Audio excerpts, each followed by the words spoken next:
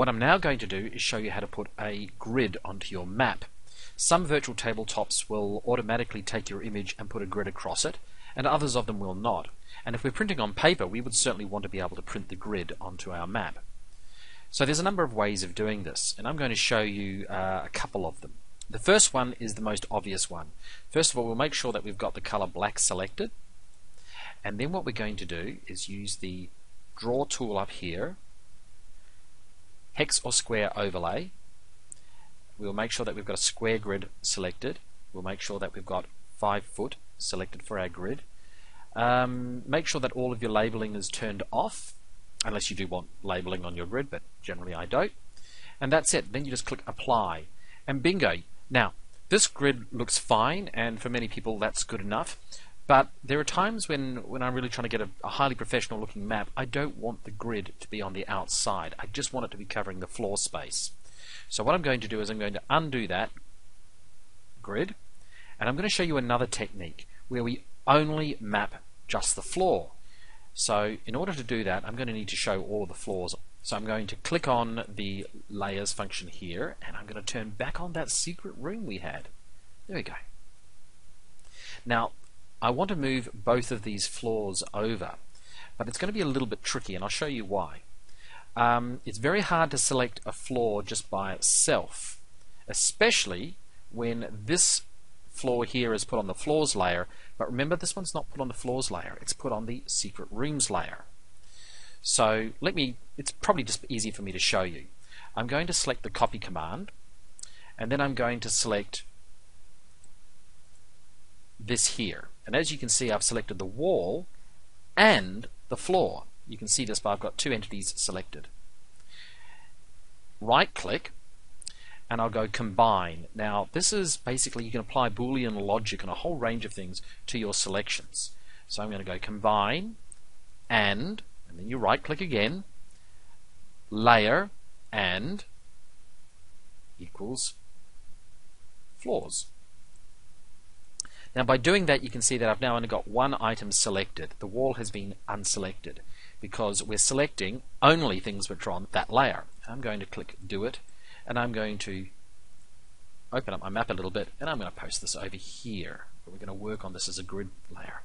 We can't do that with this selection over here, and I'll show you why. I'm going to select copy, click on it. You can see we've got the 2 items selected, both the floor as we understand it and the wall.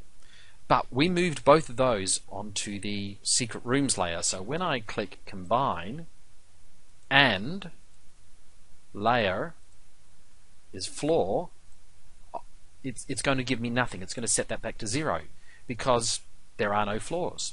So in order to move just the floor, I'm going to do something a little bit sneaky. I'm going to click on the copy command, select it, and as you can see, we've got the 2 items selected, the wall and the floor. I'm then going to right click, go combine, and so far it's pretty much the same as selecting from the layer. When I right click, instead of selecting for the layer, I'm going to click this one here, more fill style. I'm going to right click, and that brings up the fill style dialog, and I'm going to select wall cobble grey. OK. Now you can see it's selected one item. It's actually just selected the wall cobblestone, which I used to fill the bottom of that floor. And then I'm going to click do it, and I'm going to move this one over here where it belongs. Boom. There we go. So now we have 2 floors. Brilliant. The next thing I'm going to do is merge these together by using the multipoly tool. Do it. They're now all one floor area. This is quite important for what we're about to do. I want to have a grid that works, that is placed just over this silhouetted area here. Now to do that, I'm going to need to create a special type of fill. You click on the fill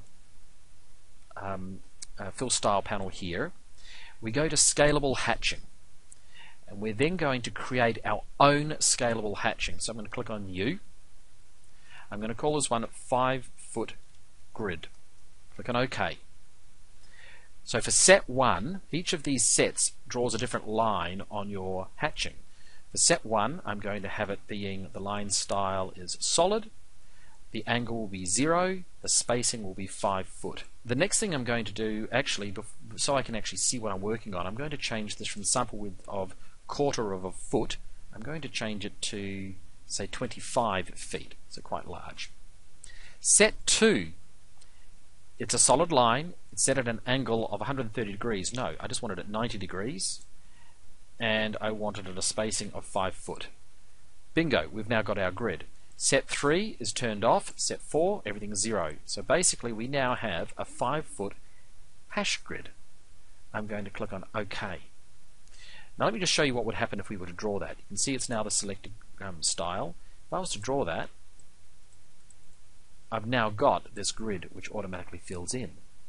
Get the picture? So you can actually create a very powerful tool for use in many situations. So how do we apply that to here? It's really simple. I'm going to click on the Change Property tool. I'm going to click on this new floor that I've created. I'm going to right click and then do it. And then I'm going to say I'm going to change the layer from floors to hex and square grid. I'm then going to change the sheets to, yes, you guessed it, the grid. And here's the most important thing. I'm going to change the fill style to this one here, 5 foot fill style. Click on OK. You can now see we've got our grid. I'm now going to take this. Now I'm having trouble selecting it, and that's probably because I've got the hex and square grids set to fixed. So I need to unselect that so I can actually move my grid around. So now I'm going to take it. Now I can select it.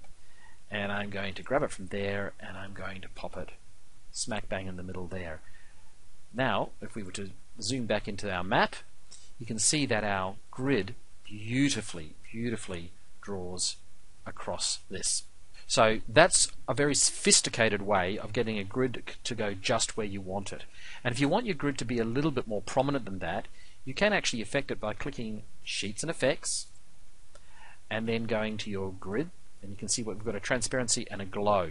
What I'm going to do is I'm going to change that glow slightly, and I'm going to make it a little bit stronger, and I'm going to make the blur radius a little bit larger. I'm going to make it 0.15, and you will now see that you've got a slightly more prominent grid. The other thing that you can do is you can see how the grid sits over the walls. That's fine, but if you don't want that, it's really simple to change it. So what I'm going to do is I'm going to click on the Sheets and Effects again. You see how the grid is positioned in the drawing above the walls, or further. I'm going to move this up, just above water. Now when I click on it, because your map is drawn in the order, you can actually see that your walls do not have the grid. It's only your floors. Even your statue sits above the grid. Beautiful.